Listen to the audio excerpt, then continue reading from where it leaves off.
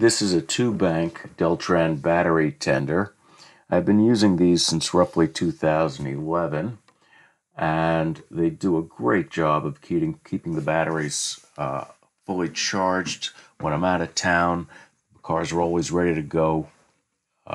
And I mean, these days there's so many computer functions running on in the cars, 2-3 weeks, and you come back to a dead battery or a weak battery.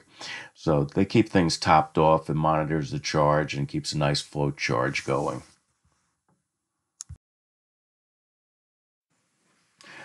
The battery tender comes with 2 different types of connectors, and there's a third option you'll see in a moment.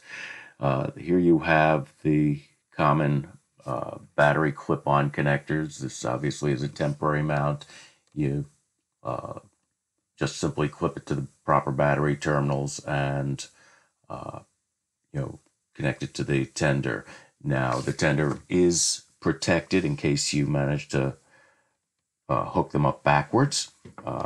The connectors themselves, the quick connects cannot be connected improperly, but in case you put the wrong terminals on the battery, the unit is protected.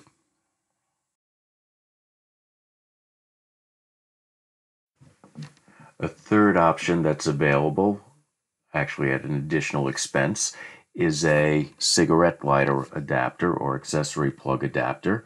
If you have a car that has a accessory plug that is always on, I believe Porsche and possibly Lincoln have that. I don't know of others. It is an option where you can charge the battery via the accessory port and using the cigarette lighter adapter.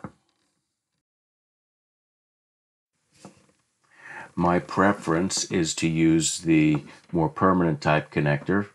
The unit does come with a ring connector that you can just screw onto the battery terminal for a permanent connection.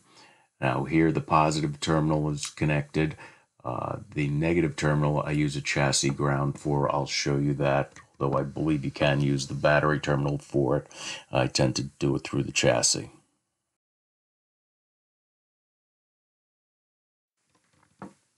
And here we have the chassis ground on the side wall, and as I said, it's very simple to do.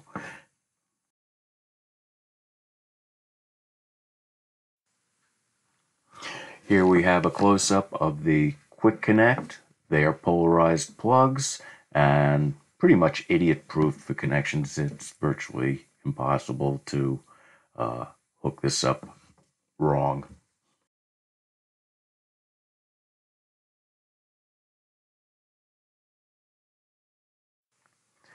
And the connected connectors. That makes for a secure connection, and as I said, it's virtually an idiot-proof. So the car is connected to bank 2. We now have a glowing amber light, which indicates it's charging. When it's at 90% charged, the light to the left of it will come on blinking, and we'll have the 2 lights going. At full charge, just the green light will be on, which will be to the left of the amber light. If the 2 cars were connected, you'd see 2 solid ambers right now. Now another reason why I get the 25-foot connectors is I will quite often have a car out in the driveway, and I'll need the extra length to hook the car up there. As a matter of fact, I had a car hooked up all winter, and it was outside the driveway, and it worked fine. Just ran it under the door and plugged it in, and the car was ready to go when we got back. And here we have the green light flashing on the left with the amber light solid, and that is bank 2. The car is now at 90% charge.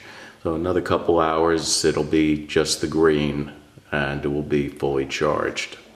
And then it goes to float, and we'll just maintain and monitor the charge level and keep the battery fully charged. And here we have the car fully charged. The green light is solid. The amber light has gone out.